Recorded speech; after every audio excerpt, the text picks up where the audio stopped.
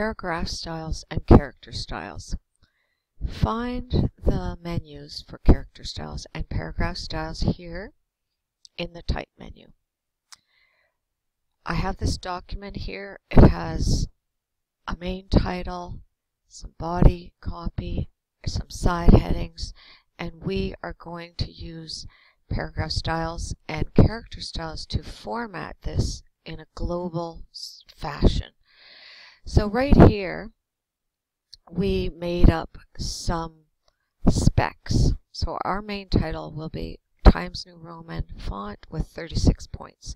So right here in paragraph styles we have basic paragraph. Everywhere that I would click into any of these paragraphs, that's the style that they have right now.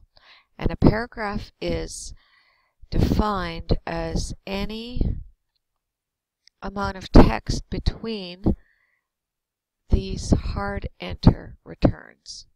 So if I have my cursor here, the paragraph runs from this return to this hidden character here, this return. So we are going to click the panel menu and start a new paragraph style. And here's our specs. The main title, so we're going to call it main title. For all of these, we don't want to base it on any other paragraph style, just the no paragraph style. But we are going to come here and just make a few little changes. So our spec for this is Times New Roman, and we said it's going to be 36 points. And that's really all that we had for this paragraph style, but we could have added more. We're just keeping it simple. So we are going to say okay. Usually this is not checked by default, so I'm going to uncheck it. So I've made a paragraph style. It's called main title. I say okay. So you can see it shows up here. I'm going to click into this first line and click main title to apply it, and that's done. And now we're going to make a second paragraph style, new paragraph style. It's going to be called side heading. Now because I happened to be in the main title, it thinks it's based on that. We're going to just change that to say base it on having absolutely no existing formats.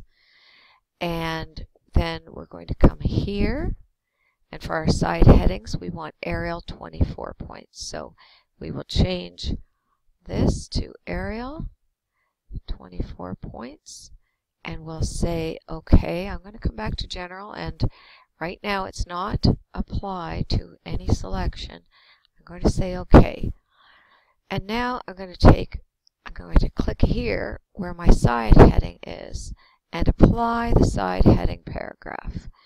And now I'll just use my down arrow key, and I'm just going to go to each line here. Actually, I'll jump down with my mouse to this one and just apply those. So what is left here is the body copy.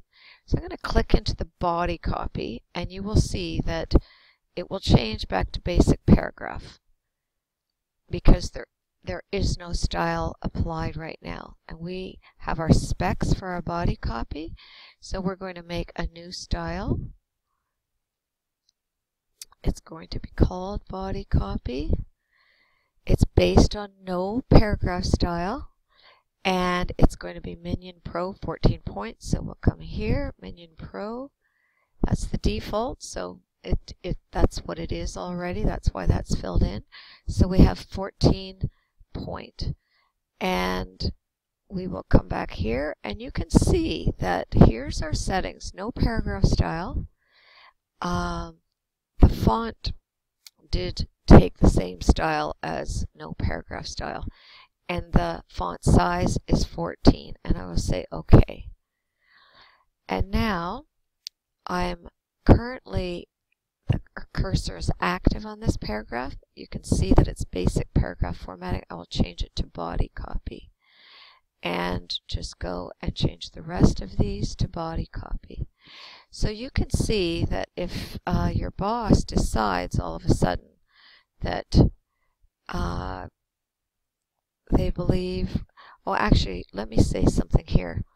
You just have to have the cursor in before you apply it, but if you have a few paragraphs after one another, then you actually need to have a little piece of each one. You don't have to have the whole thing, but a little piece of each one in order to apply it to all of these. So now you can see that we have no indenting, and now your boss makes more decisions. They say, I want the body copy to have an indent. So you don't have to go and format each paragraph individually. Now you're coming back into body copy. We'll go into indents and spacing, and we will put a left indent on. And we're also going to put a space after, a little bit there, and say OK. And you can see that we've actually put an indent on all of these paragraphs here. So it's a very global, fast way to get the job done. Now character formats, or character styles, sorry.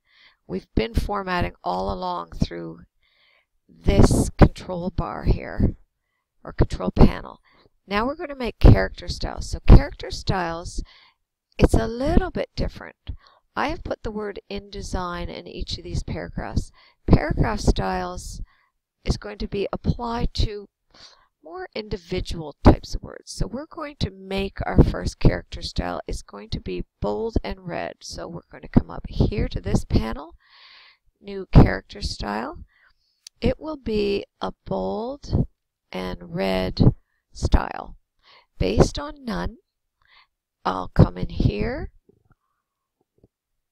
and we just wanted to keep whatever font family's there. The only thing we want to change is here. We're going to make this bold, and we're going to come to the character color, and we're going to make it red. I'm going to come back to general here, and you can see bold and a red color.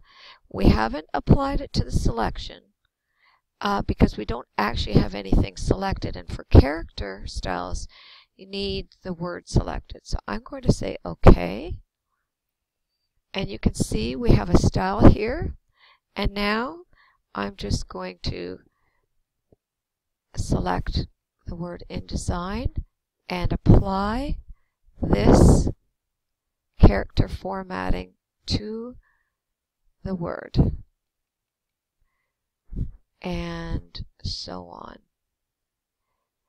Now it is work to come through here and apply these character styles, but the power of this is that if your boss should then decide that this needs to be changed, you do not have to go and change anything individually. You can do it globally right here, bold and red, double click it, and now she would also like this to be bold and italic, and she would like this to be navy blue.